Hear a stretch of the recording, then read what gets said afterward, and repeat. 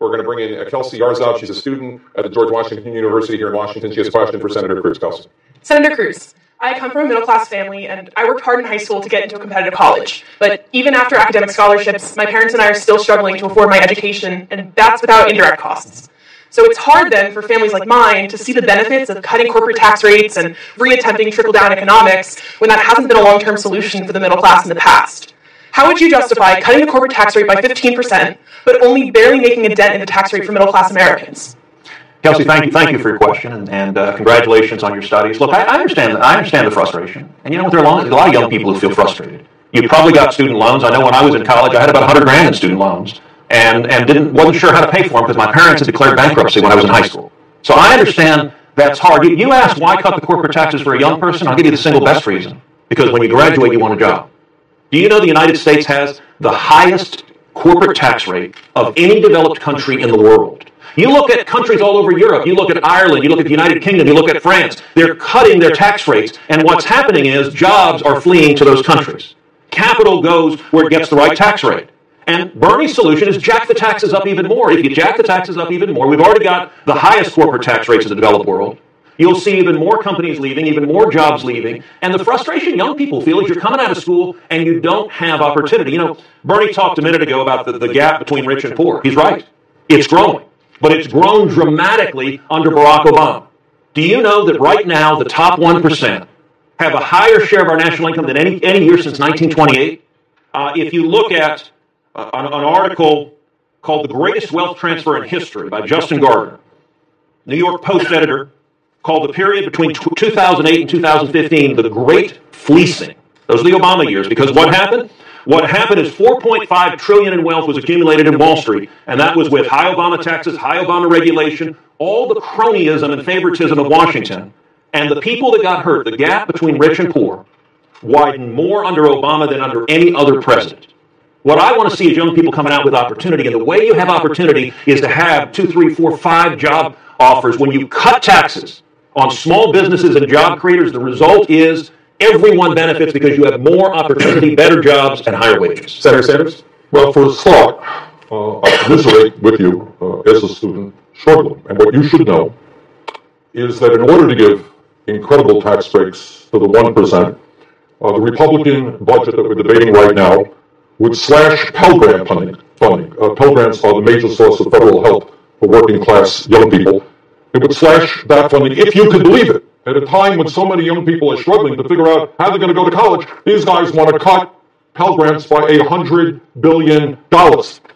They want to cut housing assistance all over this country. You're a young person. You're thinking of getting an apartment, getting a house. We have millions of people who are spending 40, 50% of their limited incomes on housing. They want to cut Section 8 housing and other housing programs by $37 billion.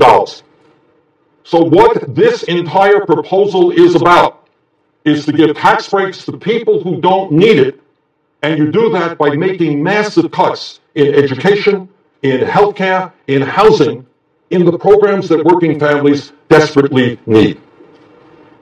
Senators, want to respond? You know, I do. It's interesting. In his opening, Bernie invoked Robin Hood. And I got to say, I think Bernie fundamentally misunderstood that story. Robin Hood was robbing the tax collectors who were collecting too much taxes from the working men and women and taking it for the rich. In Bernie's analogy, it is the Democrats who are King John and the Sheriff of Nottingham. And Robin Hood is saying, tax collectors, stop hammering people who are struggling, who are laboring in the fields, who are working. Stop taking it to the castle to give out to your buddies. You notice Bernie's going to tell you all this free stuff he's going to give. And the Democrats love corporate welfare. They love to rail on the insurance companies. What they won't tell you is that under Obamacare, the profits for the insurance companies doubled. When you have Washington giving out goodies, the big guys do great. It's the little people who hurt. It's the young people. It's the entrepreneurs. Look, when my dad came to America from Cuba, he couldn't speak English. He was washing dishes. He was making 50 cents an hour. Our economy has been the place where people can come and do that, and it doesn't work. You notice, Bernie didn't disagree with what I said, that the gap between rich and poor has increased more under Obama than any president in history. It's increased significantly over the last 40 years under Republican presidents, and it did increase under Obama, and it did increase under Bush. Under the Bush proposal, And remember, what Senator Cruz is talking about, if we give tax breaks, we're going to create all these jobs, we're going to have all this growth, and we're going to have a surplus and so forth and so on. Under President Bush, he did it. He gave tax breaks, and you know what happened? He gave tax breaks to the rich. And you know what happened? We lost 500,000 private sector jobs, and the national debt almost doubled under Bush. Now, here is the most important point tonight. Really, it has nothing to do with taxes. It has something to do, everything to do, with campaign finance reform. And I want all of you to ask yourself a very simple question. Why do you think the Koch brothers and Ted Cruz's major donors, billionaires, are supporting these proposals? Do you think they're staying up nights worrying about working families? Do you think they're worried about kids who can't afford to go to college? Do you think they're worried about elderly people who can't keep their homes warm in the wintertime? They are not. You got one group of people, the Koch brothers, two people, worth over $95 billion. They are going to spend $300 million alone in this campaign cycle to do what? To pass legislation that protects the interests of the wealthy and the powerful, and to support candidates like Senator Cruz who will do just that. So when you think about politics, always ask the question, who is behind this agenda? There was an article, front page, Boston Globe the other day. It said, the Koch brothers want this tax reform. And you know what the article said? And Ted actually, I think, was at a meeting with the Koch brothers the other day, remember? Indeed. Yes. And what you may have heard this guy say, if you don't get your act together for the billionaire class, you know what they're going to do? They're going to cut your funding, Ted. You're going to be in trouble. So we used to think that what Congress was about is representing the middle class and working families of the country. Unfortunately, as a result of Citizens United, we have a corrupt campaign finance system. What this legislation is about is not for the working families of this country, no matter what Senator Cruz may say. What this legislation is about is to benefit the wealthy and the powerful and those who make large campaign contributions. Senator Cruz, I want to give you a chance to respond, and then I do want to get to another citizen. You know, there's a pattern you see of Democrats, which is they try to scaremonger. And so their latest villain is the Koch brothers. And they say this money in politics is what it's all about. But, you know, John Adams said, facts are stubborn things. Here's some facts. You look at 2014. In 2014, of the top 20 groups that gave money to politics, I guess listening to Bernie, they were all Republican. No, that's not the case. 16 of the top 20 gave primarily to Democrats. The top 6, Act Blue, Tom Steyer, the Carpenters and Joiners Union, the City of New York, the Democratic Governors Association, the NEA, gave almost exclusively to Democrats. Where did these mysterious Koch brothers fall on the list? Number 59.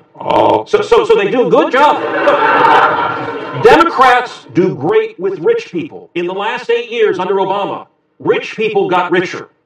You know, the most stunning thing Bernie said is, gosh, Republicans don't care about young people or old people or people struggling. That is malarkey, Bernie. And the young people aren't able to get jobs. The people like my dad, the struggling immigrants washing dishes, have lost their jobs because of the taxes and regulations from Obama, and you're proposing more taxes, more regulation, without acknowledging what we're doing. I don't think that's why they lost their jobs. They lost their jobs because, among other things, we have a corporate world who are prepared to shut down tens of thousands of factories in this country, to move to China, to move to Mexico, to move to other low-wage countries. So if you raise their taxes, they do more of that. Believe me, their taxes right now, you made a statement a moment ago about how highly taxed corporations are. We have the highest corporate taxes in the world. Is that what you said? Well, it's wrong. In the developed world. In the developed world, well, it's wrong. Nominally, it's 35%.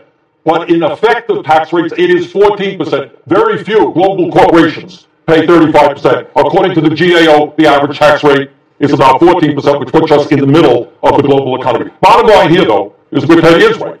We need to create millions of decent-paying jobs. And the American people are going to have to make a choice.